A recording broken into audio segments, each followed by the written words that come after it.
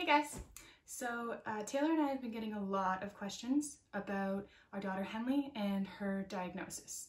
So on January 5th when she was born, she was diagnosed with esophageal atresia and a tracheoesophageal fistula. So those are a lot of big words and it's a bit of a confusing diagnosis, so we're going to take a couple minutes to just explain it to our family and friends so that they understand.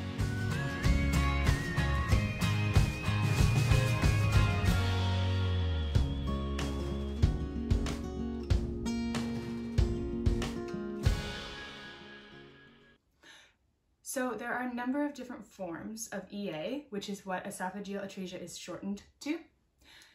Henley's case is typically classified as type C. So we're going to talk about type C because that's the only one that we have experience in and can speak to at all.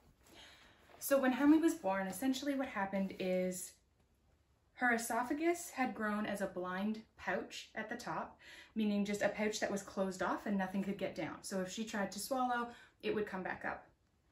At the top of her stomach, though, a bottom half of her esophagus did grow up, but instead of growing up to the top half, it grew into her trachea. And this is called a tracheoesophageal fistula. And fistula basically just means something grew into a spot it wasn't supposed to. So when Henley was a couple of days old, she had a surgery. They went in the surgery and removed the bottom part of her esophagus from her trachea, and they sutured that up so that it would heal. Then they opened up the blind pouch at the top from her esophagus, and they connected those two pieces together to form one long tube to create a functioning esophagus for her.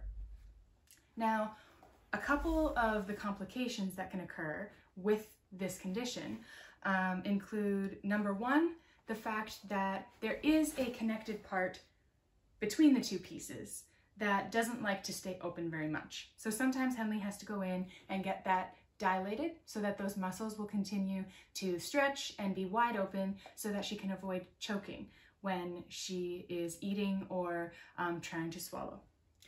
Her trachea is also a little bit less strong than the average baby's trachea because it was operated on. So that can make it easier for her to lose her breath if she chokes or something like that.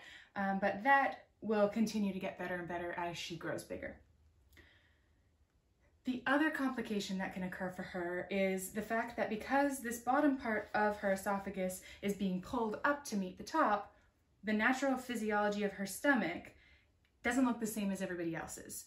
It doesn't have this part at the top that stops things like reflux and regurgitation from splashing up into her throat.